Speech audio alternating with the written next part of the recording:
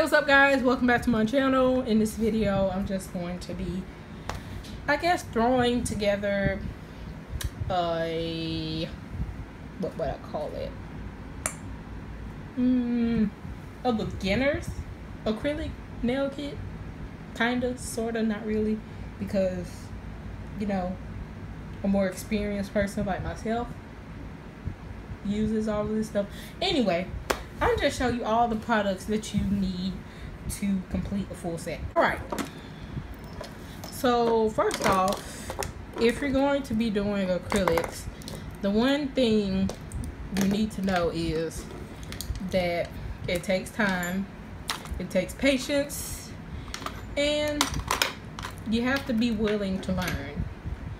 Me, myself, personally, I was blessed with the ability to catch on to things very fast because I got this right in my first try. Everyone isn't going to get this right in their first try. You're going to need some of these things. You don't have to get all of them. Like, these two is pick and choose. I really don't use these anymore. I like using these for cutting and making the shape of my tips.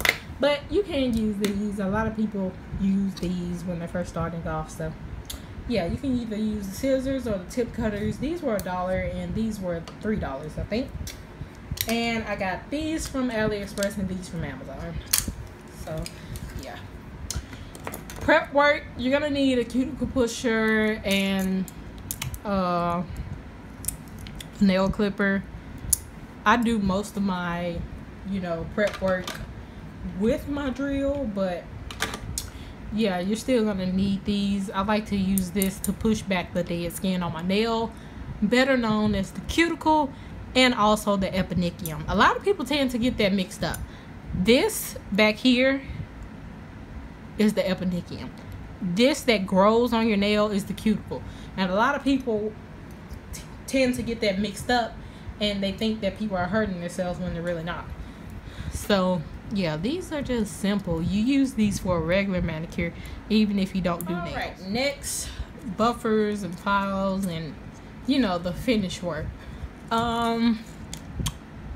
These just come from Sally's. It's the 100 grit Beauty Secrets nail files. These are pretty popular.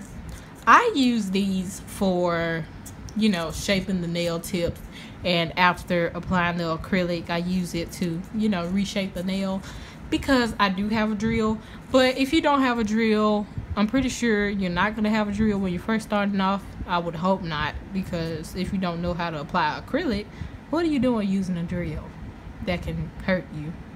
Anyway, so yeah, I recommend these for finish filing, but only if your application is pretty decent. Now, if you have lumps and bumps everywhere, this is gonna take forever.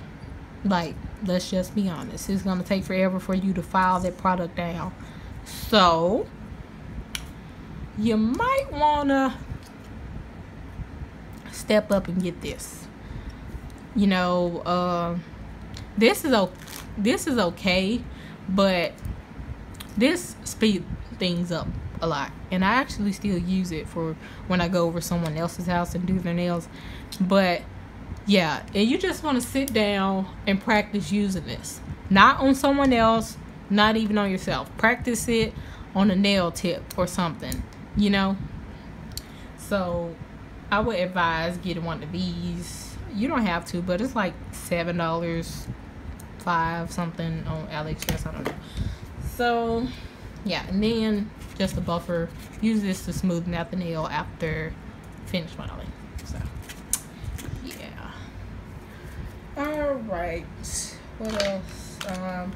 You're gonna get some drill bits with your drill.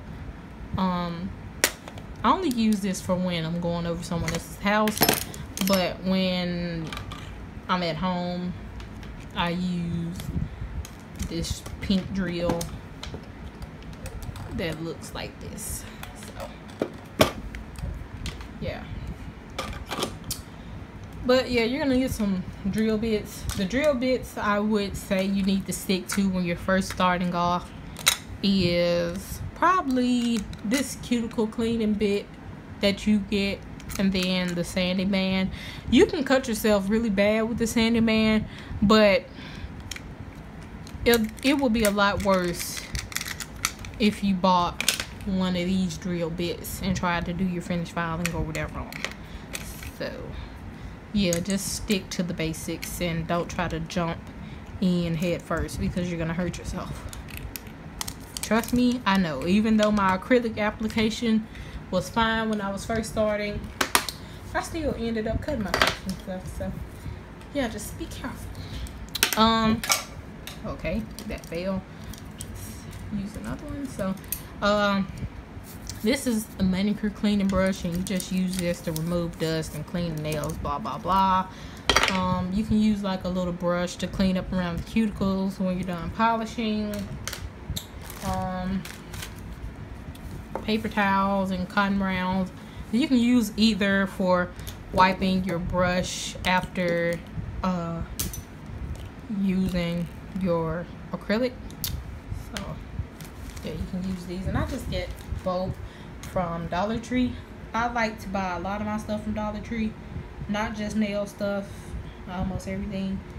But yeah, Dollar Tree is really good for supplies. So then you have the acrylics.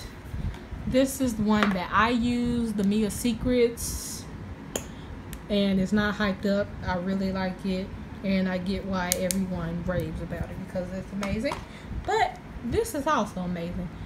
This is what I kind of started off with. Not really, because I really started off with the cheap stuff from Amazon or AliExpress, and then I jumped into this. You know, once I realized that that cheap mess was cheap mess, I decided to get this. And as you can see, it's pretty low because I used the mess out of it. And as you can see, it's like stuff around it because I didn't have a good brush yet. I just recently got a good brush. I used to use brushes that had this little pattern on it. Don't waste your money or your time, girl. You're just gonna get frustrated. But yeah, I really like this. It's by Supernail. You know, Supernail has a variety of stuff. They have cuticle oil, cuticle remover, powder, liquid, acetone. They have a lot of stuff. So, and it's cheap. I think this was $7 or something. But yeah, I really like this. Not too much to say. I still use it. Monomer, I just put it in a squeeze bottle. I get these little squeeze bottles at my local beauty supply for like $1, and I really like them because it makes it way easier to pour the stuff in there instead of wasting your money and wasting your product. Alright. As for like the liquid stuff, kind of the stuff that you put on your nail glue, that's a given. You're gonna have to use nail glue. pH bond, this is just dehydrator, basically acetone, but you know, we gotta be extra. So yeah, and then top coat, you're gonna need that for your nails. I use gel top coat, but yeah, I ordered my gel polish, by the way. I ordered 100 bottles, and I'm so excited for them to get here. So yeah, totally off topic, but of course you're gonna need some nail tips. I really like the nail tips from AliExpress. I shop on Amazon, but not as much as AliExpress. I shop on AliExpress a lot, but I did order some tips from Amazon, and I really don't care for them because they don't have the numbers and stuff in the tips. You know, that's not really a problem, but I don't know, I just feel like the AliExpress tips are a lot better, but that's just a personal opinion, and they're cheaper. So yeah, you can't go wrong if it's cheap and it works good. So yeah, these are just tips. You can get the case from Walmart, or you can buy it online. It's a lot cheaper online. These were like $4, but I'm going to be using the same two all the time. So right, you're gonna need some alcohol. Use that for sanitizing and all of that. cuticle oil, you use that after. I actually ordered the gelish nourish because this stuff gets everywhere, and I don't know what I'm going to do with this oil after I get my nourish, but whatever, I'll just figure that out once I get it. And lastly, well, almost lastly, because you're gonna need a brush too. What am I thinking? This video is all over the place. This is just the panel brush. I recommend this for beginners and, you know, more not professional. I'm not a professional, and I don't plan on being a professional, but I recommend this for beginners and more experienced people like myself. So yeah, this is a really good brush. It's size 8, and I really love it. It does not clog at all, and that's one of the main things that I love. Now lastly, a damping dish or shot glass. I use the shot glass, but you can use a damping dish, really doesn't matter. So I hope you guys enjoyed this video. Please like, comment, and subscribe, and I'll see you guys next time. Bye.